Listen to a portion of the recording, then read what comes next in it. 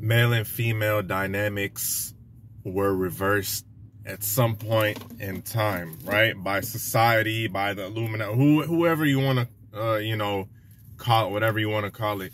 And a lot of people, right, especially the new age folks, younger folks, they'll say that there are no roles, right? They'll say that, especially females will say that until they get turned off by almost every dude that they encounter, right? What you'll get is the female acting disrespectful, right? Not valuing the man because he's not acting like a man. She senses this, she sees this. And yet she'll still, a lot of them will still say this whole men and women have the same roles and have the same type of dynamic. Okay? So what you'll see is the woman being disrespectful, not valuing the man, not taking him serious, just looking at him like a whatever, right? Like another thirsty simp bucket, right? I don't even know if that's a word, a simp bucket, a thirst bucket. That's what I meant to say. Just another dude in her rotation, giving her free validation and attention, right? This is what happens. And on the flip side, when the man believes this whole, men and women are the same and we have similar roles and stuff like that, he, on the tail end of it, he feels inherently, deep down inside, he feels like a little biatch because the chick is kind of stringing him along, kind of not taking him serious. She's talking to him all snappy and disrespectful. And in his mind, he's like, oh yeah, it's, she's supposed to talk to me like that, right?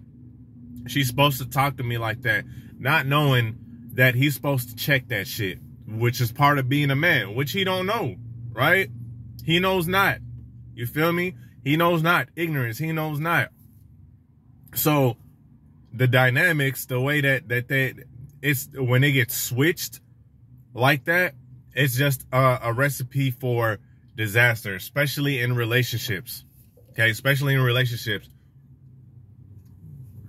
Because men, as the man in a relationship, right, or in a dynamic, we're the ones that, the same way these chicks be acting, dog, the same way these chicks be acting, a lot of them act real masculine because, and I'm not giving some kind of excuse for that behavior, but because usually the guy acts feminine, right? Usually the chick is acting the same way the guy is. The chick is the one calling all the shots. She's the one kind of laid back.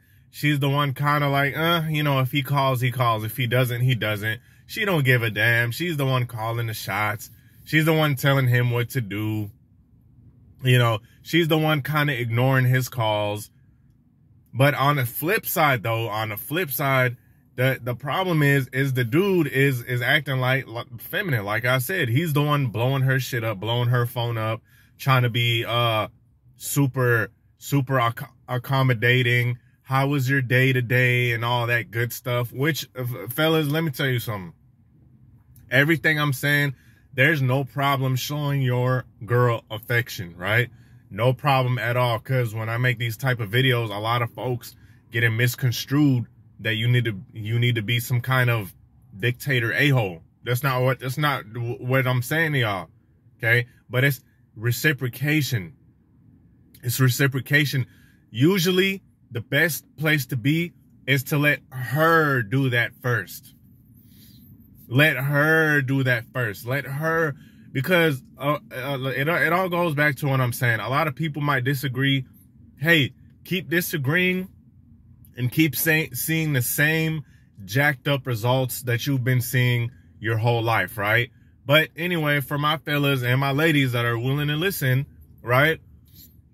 It's in your best interest as a man to let women do all that reaching out, all that lovey-dovey stuff, okay? First, then you can reciprocate. Nothing wrong with being affectionate with her. I love being affectionate with my lady, right? Love being affectionate. Because one of my love languages is physical touch. That's one of my love. I love caressing a soft young lady. I love doing that. But especially in the beginning, you need to let her do a lot of that mushy gushy stuff. You need to let her be like, I like spending time with you, and you're just, you know, you're a hell of a man type of shit, right? You know, let her do that stuff. Let her, you know, of course, as the man, you're gonna have to initiate you going out, right? You're gonna have to initiate. You're gonna have to plan where you want to go. Hey, look, let's go to this bar, blah blah blah. Yeah, you get the ball rolling. But after that, let's say you get off from the first date, first interaction. Don't automatically go to calling and blowing her phone up the next day. You do not need to do that, right? You don't need to do that. Pace yourself. Hey, look, this was our first little outing, first date. You might have hooked up, you might have not, right? When you get experienced, you hook up with young ladies on the first night, okay? And I'm not saying this as cap, okay? Because I know someone's thinking, oh, cap. No, trust me, it's not cap. Trust me, when you get good, when you get your sex appeal up, when you get your, you know, your game and demeanor and all that, yes, young ladies will want to hook up with you on the first night. You feel me? So, even with all that being said, hey, look, y'all, after that, just let it marinate, bruh. Let it marinate. Let her get some time. Let her get some time to get her emotions. Let her get some time for her emotions to start getting evoked, to start coming out. That she can be like, you know, oh buddy, he ain't hit me up in a couple of days, right? In a couple of days, let me hit him up. Bam, she's reaching out. Now you're getting her to act more in her natural state. And like I said, a lot of people are going to disagree. It's okay. Keep doing what you do. Keep doing what you do and keep getting the same fucked up results. You feel me? But the reason why she's going to feel happier if she reaches out is because naturally that's what women do. They, like Coach Corey Wayne said, I ain't gonna lie to y'all, I get a lot of inspiration from him. He's the truth, Coach Corey Wayne, if y'all know who I'm talking about. Okay? It's in a woman's nature to bond and connect.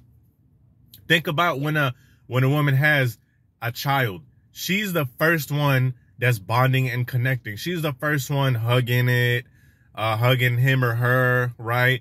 Breastfeeding, getting real close.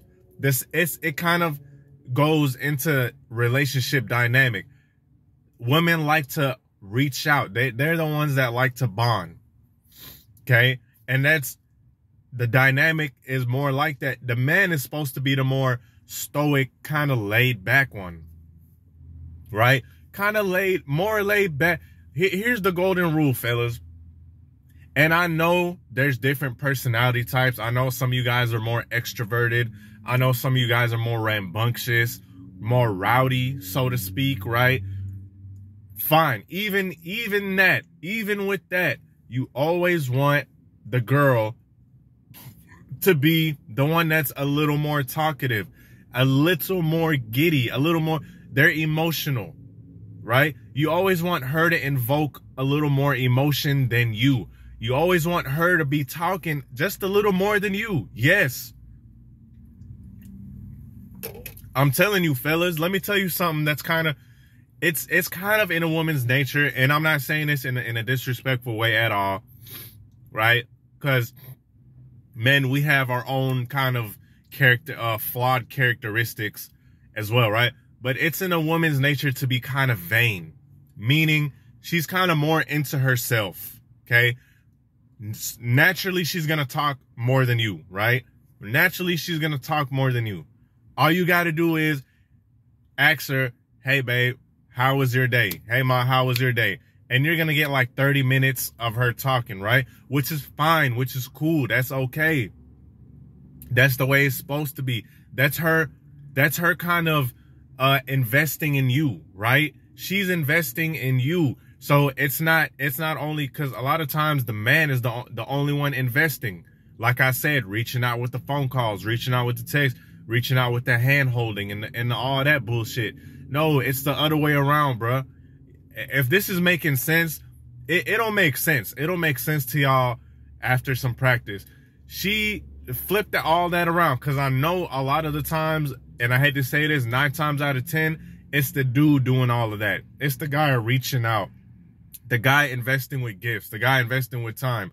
When men learn to be men, right? A little more laid back, a little more stoic, a little more, hey, let me sit back. I'm the king of my throne, right? I'm the king of my throne, so there's no need for me to rush. Have that mindset. I'm the king of this throne. Of course she has to be attracted to you, right? Of course she has to be attracted to you, or none of this fucking matters. But that's without being said, right? Just think of it like that. Because kings, they don't rush, right? You're not rushing. You're not trying to rush commitment. You ain't trying to rush her to fall in love with you and stuff. You know it's going to happen. You know she's going to invest in you because you know you the shit. You know you the man. So naturally, this is the kind of vibe it gives off. And you're going to believe it. After a while, you are going to believe it. Like, this ain't just talk. Like, you really got to believe this shit. You got to build yourself up first, though, right? And she's going to start investing in you. She's going to be like, okay, I realize I got to put in a little more effort with this guy, right? He's not like the others. He's not going to sit here and kiss my ass. He's not like the others. I got to invest in him. Bam. Now she's investing in you. Now she's reaching out to you. Now she wants more of your time. Now she wants to be intimate way more than you do. And that's where you want to be. That's the dynamic, right? But a lot of times the dynamic gets flipped and it's a disaster. No one is happy. The man isn't happy because he's being disrespected and being treated like a 5-year-old. And the woman feels like she has to act like fucking Thor, right? She feels like she got to act like the Hulk all the time. So no one is happy, right? Just something to think about. Let me know if this video helped. Peace.